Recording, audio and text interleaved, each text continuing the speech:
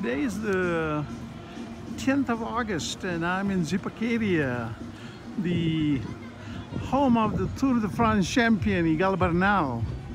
And they had a parade last week, but it's difficult to find these details in Colombia. So anyway, I came closest, and there are some of these murals or graffiti like painted on the wall of Egan, and so I wanted to come and see it, and I got to see them, and I had some picture taken, and I just bought a poster of Egan from a store. He just ripped it off of his wall, and boy, it's just a pretty little town. And I wouldn't mind coming here and spending a weekend, but not today because I didn't come prepared. And but it's just a pretty little town, so I'm really happy I came to Egan's little village.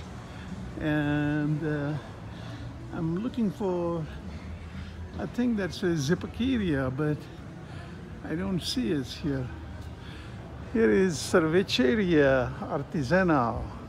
So beautiful little place. And so I was hoping for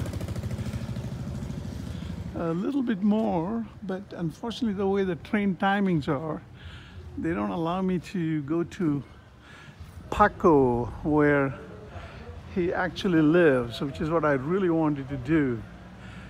But next time, next year I'll come for Tour de Colombia, and so I'll get to see him riding a bike. But just a beautiful little town.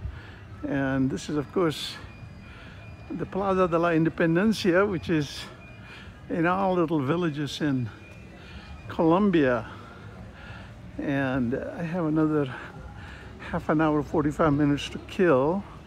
I want to buy one of the t-shirts of Egan. So the guy told me where to go, so I'm hoping to find that shop, Tienda. So, c'est la vie.